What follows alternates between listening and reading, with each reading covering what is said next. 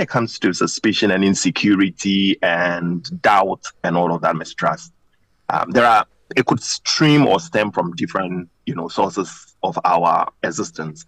I always say that we are not monochromatic human beings. We are multicolored. We are multifaceted. We are a combination of over 400 external or extended family member traits. And then we also have our social grooming. All of that will come to determine how I see the world. All of this will shape my worldview. So it is unique to me. And sometimes it has nothing to do with my partner. But let us start from my partner. How do I see my partner? Do I see them in the way that shows respect? Because you see, if you respect some people or someone, there are things you won't think about it. I mean, when it comes to those people, you don't associate them with some things. I'm sure we all know that simple adage that says, "Hey, I would have never thought that this person can do this." That goes a long way to tell you how you see the person.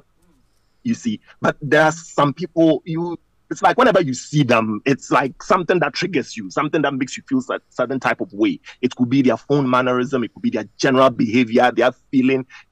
Some people naturally act very secretive and then all of that. So at the end of the day, after you've seen this person related with the person up to a certain point, you form a certain impression about the person. But like I said, most often it has to do with whether you see the person in the light of respect or you see the person as just anybody. Another thing would also be how the relationship itself started. How the relationship itself started. In my premarital counseling, one question I always ask is, how did you guys start your relationship? Was it that both of you were single and you started dating? Was it that one person was in a relationship and then the two of you were dating simultaneously or, concurrently? And then eventually, yes, the right word is concurrently. Eventually, one person moves from the relationship and start dating you. Once it happens, the other person will never trust you. Because if I can be with you while you are with another man or you are with another woman, you can do the same thing to me.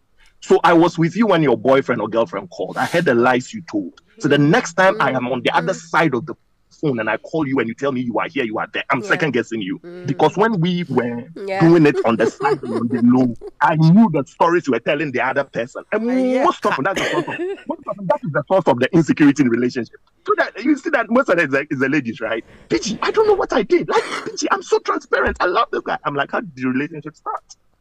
Oh, well, he was in a bad place, or I was in a bad place. And that, so immediately you do that.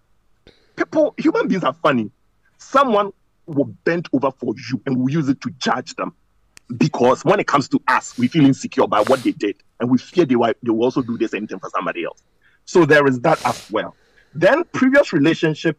So there was the bit about what Ariel said, how we see ourselves. If you look down on yourself, trust me, Adam, you will never be good. Nothing somebody else will do for you will be good enough for you. They can cut themselves up for you. They will put their head on a silver plate for you. They will roll on the floor for you. Because you don't see yourself as good enough for them, you would always suspect them. And then again, when we also look at the relationship dynamics that we ourselves have had, if you've dated a high-value person, somebody who knows when to call, somebody who misses your call, or when you call them, they can't pick, they quickly text you, somebody who updates you on what they are doing, wherever they are going and all of that, there is that level of intentionality.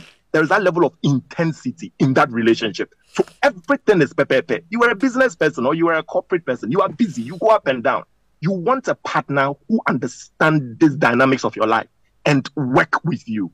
So you see, once that relationship ends and you start a new relationship and you're dating somebody who doesn't update you, who doesn't think that it's important for me to tell you where I am, who doesn't think it's important for me to return your call when I see it, you have to call me back again. Like, it kind of makes you feel that you are dating below and you begin to doubt them. You begin to suspect them. You begin to feel that, wait, if I dated two people who are very open, very communicative, why are you not being communicative? Is there something you are hiding? Could there be that you have a second gig on the side? Could there be something that I don't see? Because why can't you tell me where you are? It's not like I'm coming to track you. I just need to know so that if I have to meet you, if I have to tell you that, okay, let's meet at this place, come here, come there, we can do all of that. Or sometimes just give me the comfort of knowing that my girlfriend is here, my boyfriend is here, they're doing this, they're doing that. It's just part of the general dynamics of the relationship, but I don't see it with you. What are you hiding? So, Adam, there is that as well.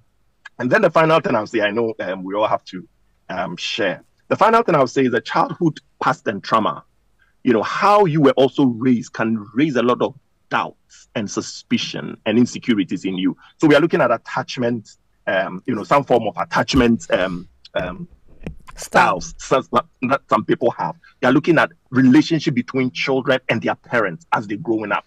We're looking at reward and punishment. We are looking at positive reinforcement, negative reinforcement. We are looking at all of those things. And while we don't know this, it is shaping the person's thoughts. So they easily panic. For instance, you know that when your father calls and you don't pick up, it's world war for you. So when your partner calls, or when you call your partner and they don't pick, you want to give them the same world war because you think there was a reason why your father was doing that. And so now you are bringing it into your own marriage. So Adam, these, and I'm sure many more, Reverend, I'm sure might have some, that I feel lead to these doubts and insecurities and mistrust in relationships.